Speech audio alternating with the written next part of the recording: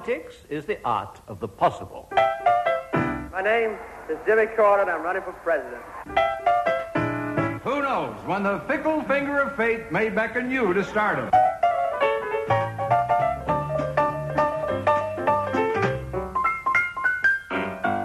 Yes, quote, unquote, another edition of the quizzical quotation game devised and introduced by Nigel Rees.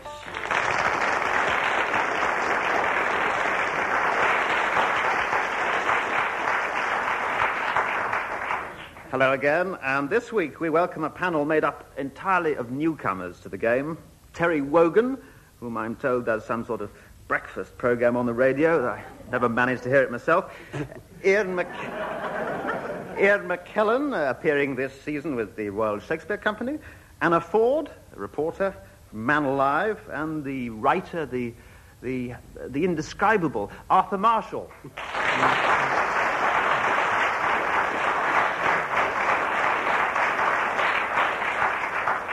And to break you in, team, some very easy quotations for you to recognize, as usual, trying to mislead you with his impeccable delivery, the golden-voiced Ronald Fletcher. Terry Wogan, can you attribute this fairly recent remark? This girl is a marvelous swimmer. She has respect for the water, and the water has respect for her. Yes, I can, because I think, in fact, this took place at the Olympic Games in Montreal.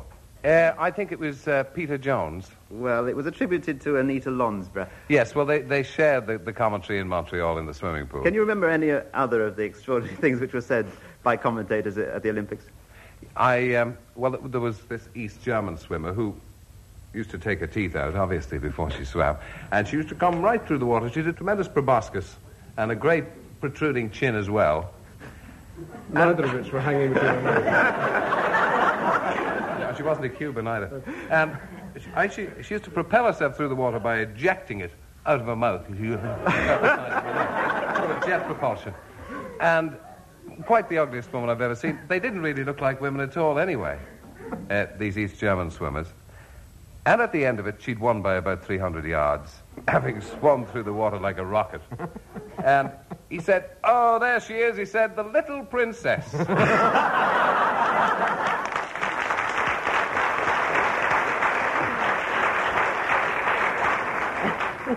Well, I think you deserve about 10 marks, Terry, but I'll just give you 2 and move on to Ian McKellen. I'm not going to get Ronald Fletcher to make this easy quotation more difficult for you to spot. I'm going to get this French lady to say it for us. Tous les parfums de l'Arabie ne purifieraient pas cette petite main. Oh.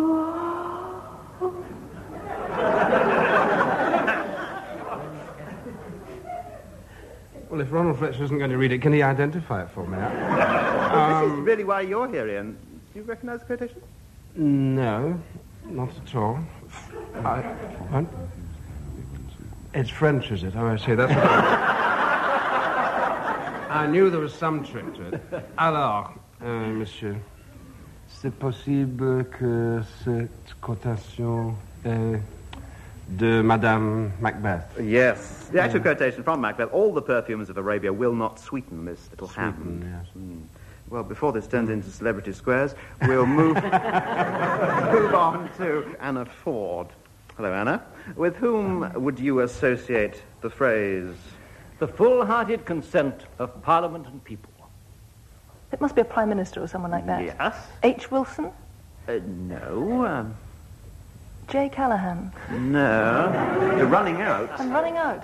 Ted Heath. Now, why would Ted Heath have said that? Well, it was Edward Heath in May 1970 saying that going into Europe would be such a big step that it should only be undertaken with the full-hearted consent of Parliament and people. When the business of a referendum came up, people seized on this remark as justifying a referendum. At least Heath didn't refer on that occasion to our people. I hate it when politicians and indeed union leaders refer to our people as if somehow the rest of us belong to them. We very rarely vote for them or care about what they say, but we're always their people. Are there any questions, please? Now it's turning into any questions. Arthur Marshall, who said this? Which of us has not felt in his heart a half-warmed fish?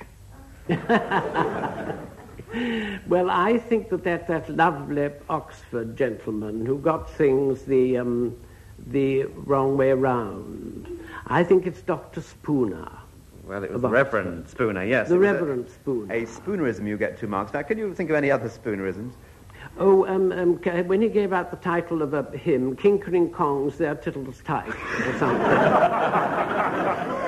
And when he was sending down some undergraduate for slacking, he said, you must be sent down, you have tasted the whole worm, instead of wasted the whole term.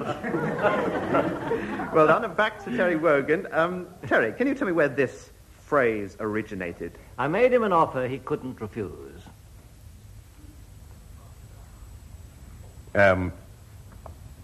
Probably the BBC contracts department. I think more likely it has a touch of the mafiosa about it, hasn't it? And it may well have originated in that I'm the only one in the universe who never saw the movie of The Godfather, but it may have originated in the book by Mario Puzo. Yes, you get your marks for that. It was, in fact, from the book. In the film, which you haven't seen, and you'll now have a chance to hear a bit of the soundtrack, it's delivered in a slightly altered form by Marlon Brando. Grand. You spend time with your family? Sure I do. Good. Because a man that doesn't spend time with his family can never be a real man. You look terrible. I want you to eat. I want you to rest well, and a month from now, this Hollywood big shot's going to give you what you want. Too late. They start shooting in a week. I'm going to make him an offer he can't refuse. There you are, Marlon Brando. I think, judging by Marlon Brando's diction on that, he should be playing Lady Macbeth quite soon. He never got over On the Waterfront, did he? No. He's exactly like he was in On the Waterfront, except for this, they put something in his jaw. They put orange peel or cotton or something to his face in. Yes. It still sounds like S.J. Perelman with a hangover. Well, Ian McKellen, also for you, something to do with a film star. Who said this? What, when drunk, one sees in other women, one sees in Garbo sober. Oh, well, that's a very nice compliment, isn't it? And it was made by someone who'd worked with her, was it? No, it was said by a critic, actually. A critic? Kenneth Tynan? Yes, Kenneth Tynan. Well done.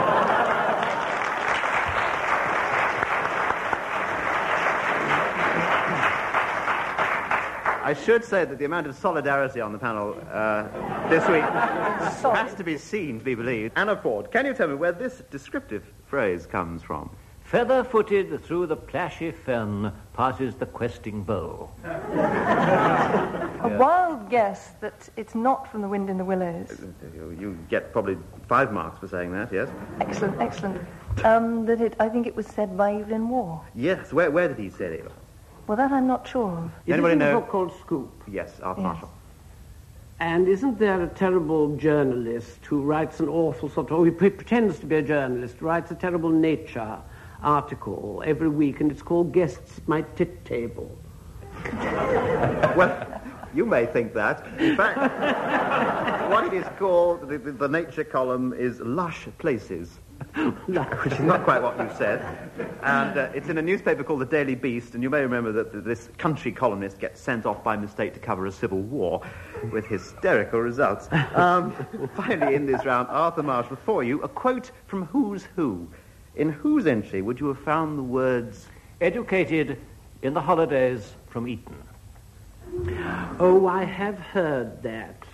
There were 3 of them. Yes. There was Edith, and Edith Sitwell. And Edith's father kept saying, you know, she was a brilliant poetess, what a shame that she never took up lawn tennis. And there was Edith, and there was Osbert, and there was Sacheverell, who is now Sir Sacheverell. And if you can say Sir Sacheverell 3 times running, you're cleverer than I am. But I think it was Osbert Sitwell. Yes, it was Osbert Sitwell. Any other whoisms? No, it's one of the most boring books in the entire world, and 9 out of the 10 are total mystery personalities who only exist in the pages of Who's Who. I very much doubt if they're alive at all. I think the only interesting thing about Who's Who is that Wedgie Ben's entry gets shorter every year, apparently. With that relief, much thanks. Let me just, at the end of that round, take a look at the score, and really, you're all absolutely neck and neck, so well done.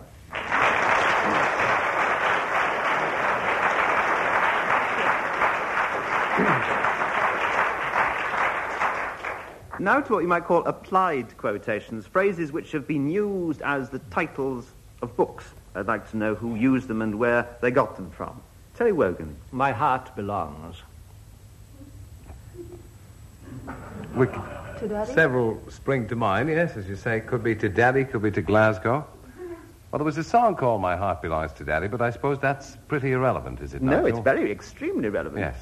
Da-ha-ha-ha-ha-ha. Was it the person who actually sang the thing? Who made her name by singing it, I'll tell you this, in the Cole Porter biopic, Night and Day, in 1946. And she used it as the title of her autobiography, recently. Good grief.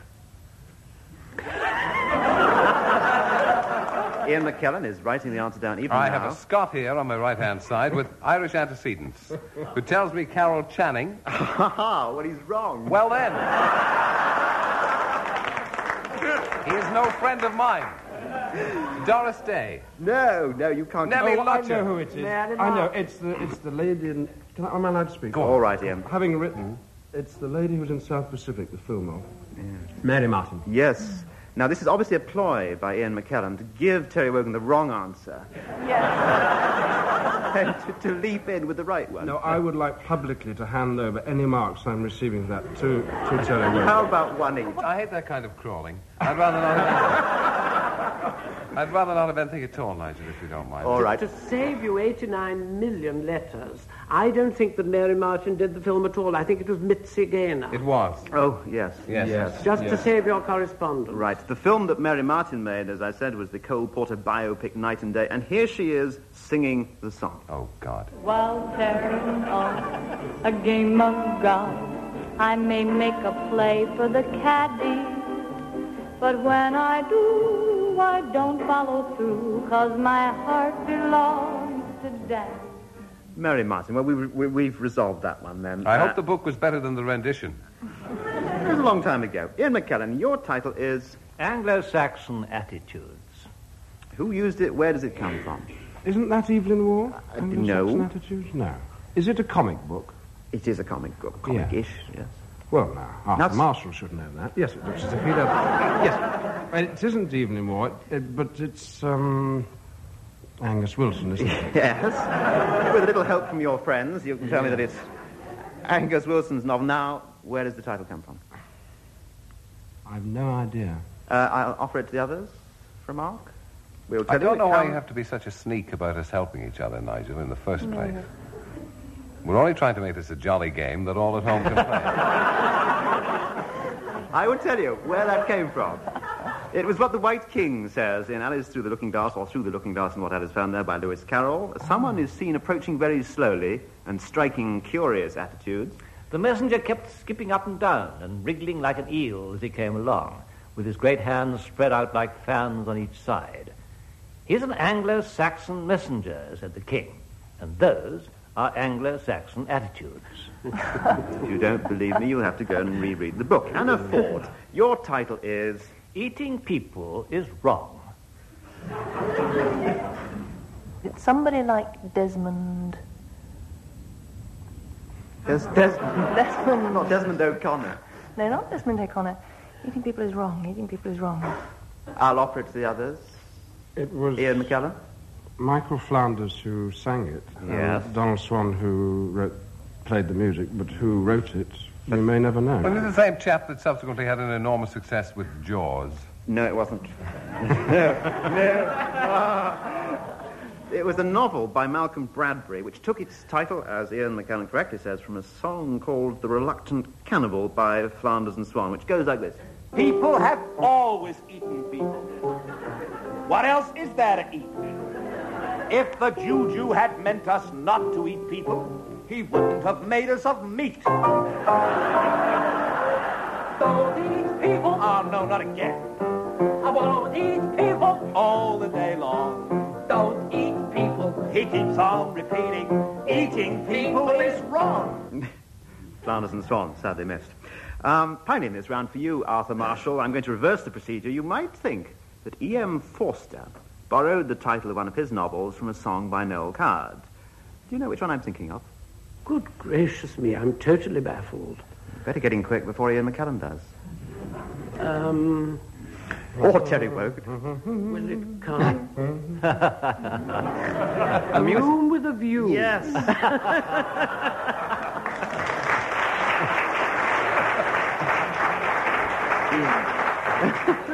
Well done. And at the end of that round, I may tell you that Ian McKellen is way out in front, just 2 points ahead of Arthur Marshall.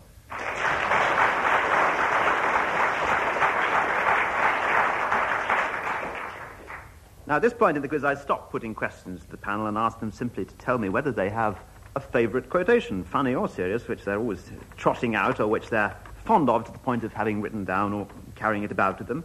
Terry Wogan, what are you always telling people? Well, I'm always telling people that being 2 points ahead is not tremendously far ahead of anybody else. Who said that? Yeah. You did. I like Patrick Campbell. He's quoting S.J. Perelman. And he said, he happened to say to Sidney Perelman one day, that's a nice tobacco you're smoking. He said, where'd you get that, Sid? And he said, Paddy, even as we speak, Turkish doxies of unimaginable beauty are rolling my baccy between their golden ties. I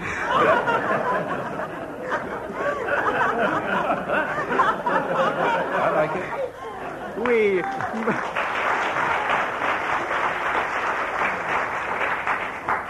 We move on rapidly to Ian McKellen. Ian McKellen, what's your favourite quotation? There was earlier in this century an actor I never saw perform called Andrew McMaster. Now, Terry will know of him because during Terry's life even, Andrew McMaster was touring with his Shakespeare company around the smaller communities of Ireland. And this entailed on Sundays travelling from place to place by the equivalent of British Rail. Irish Rail? They were long journeys and hot. And as the train pulled up at a particularly small station, McMaster left his wife in the carriage and wound down the window and stuck his head out, which was wearing a beautiful wide-brimmed hat and I dare say a scarf, and with a slightly theatrical gesture hailed the only person in sight, who was the porter, and uttered the first line of Twelfth Night. "What country friend is this?" To which the porter, sizing up the situation, quick as a flash, replied to the second line of the play, "This is Illyria, lady."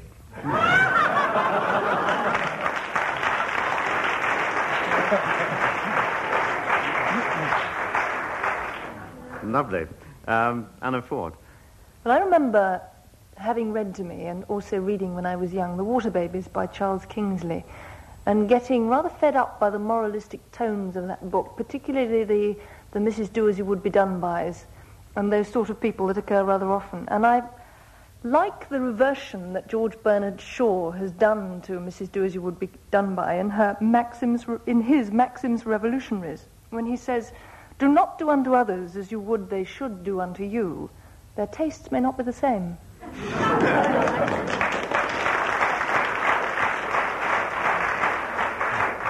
Arthur Marshall. This is from one of my favourite authors, P.G. Wodehouse, and it's about one of Bertie Wooster's aunts called Aunt Agatha. And it's a way of expressing astonishment. Something very astonishing has happened to Aunt Agatha, and the text goes, "She wore the surprised look of somebody who, picking daisies on the down line, has just received the 4.15 in the small of the back."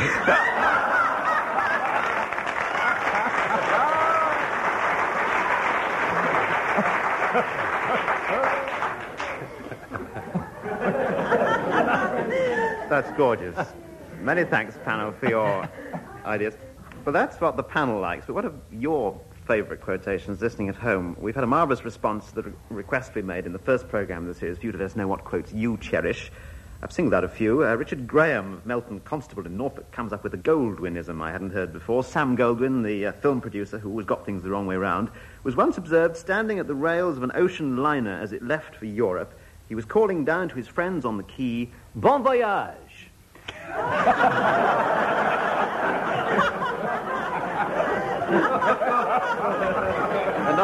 Another one for the collection. And Susan Moss, a state-registered nurse from Kensington, sends us what she says is a useful misquote she uses frequently in her work. I'm not sure how. It's from P.G. Wodehouse, too. What Aunt Dahlia said to Bertie Wooster when he grew a moustache. Is this the face that stopped 1,000 clocks? John L. Hutchinson from Walsall in the East Midlands likes what Dr. Hjalmar Schacht is reported to have said when told of Hitler's suicide in 1945. I wouldn't believe Hitler was dead, even if he'd told me so himself. And Mr. M. Hosier of London WC1 treasures a quotation from a radio weather forecast in 1969. Perhaps it was read by you, Ronald. Could have been, yes. The weather will be cold. There are two reasons for this. One is that temperatures will be lower. Well, to all our correspondents, a very big thank you. We'll read out some more of your favourite quotations next week. Now back to the quiz. And to some famous last words.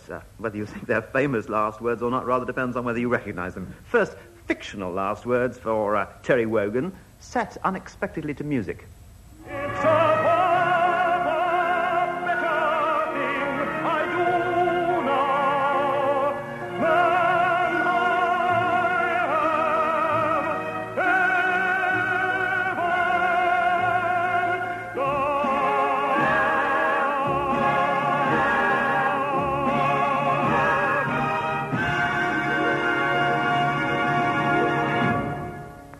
And he died. He did, yes.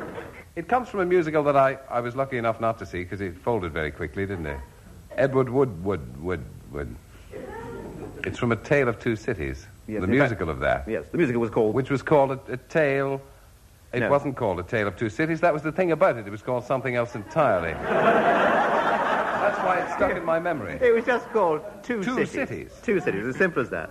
It reminds me of a story about an opera. My grandfather went to the opera in Manchester, and in the last act, the tenor has to carry off the leading lady who has died, and she was rather large, as leading ladies sometimes are. And somebody from the back row shouted, "Take what you can and come back for the rest."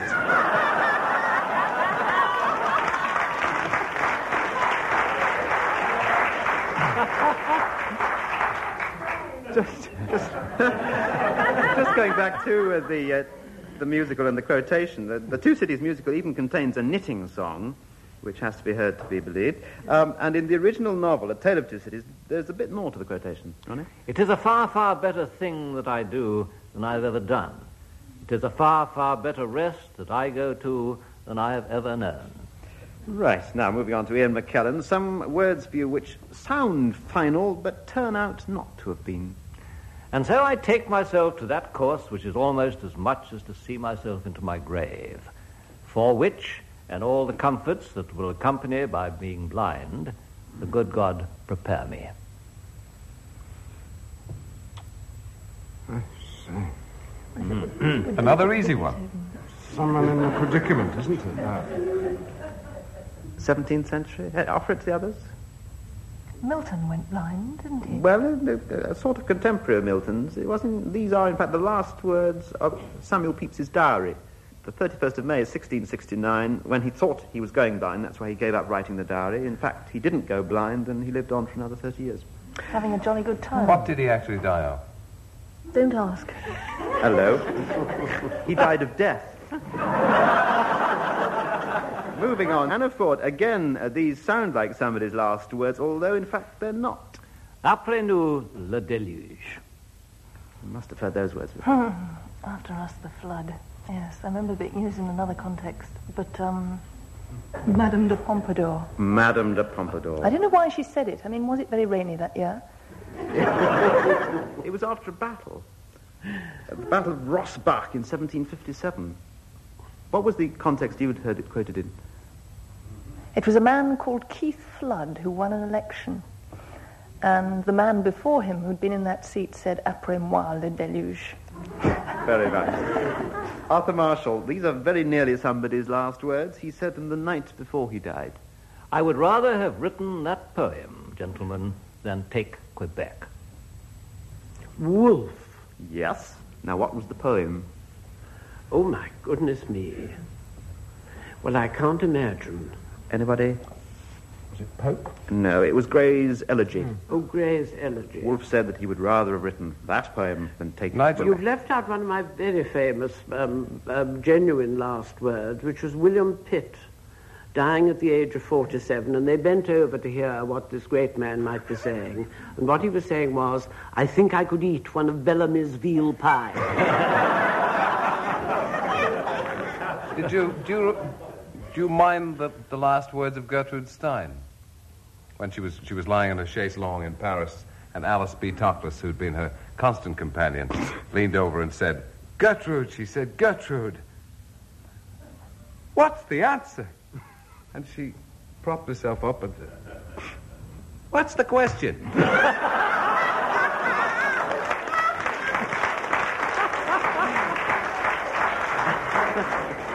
Lovely. And so, finally, a last look at the score, which tells me that this week, joint winners are Ian McKellen and Arthur Marshall.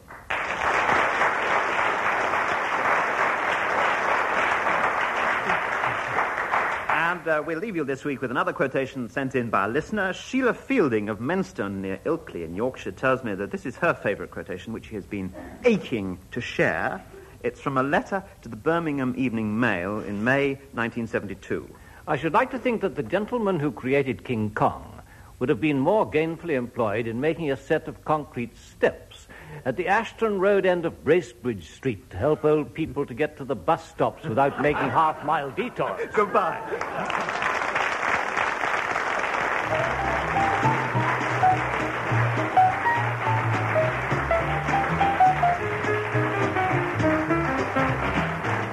Taking part in quote-unquote this week were Anna Ford, Arthur Marshall, Ian McKellen and Terry Wogan. The quotations were read by me, Ronald Fletcher. The programme was devised and introduced by Nigel Rees and produced by John Lloyd.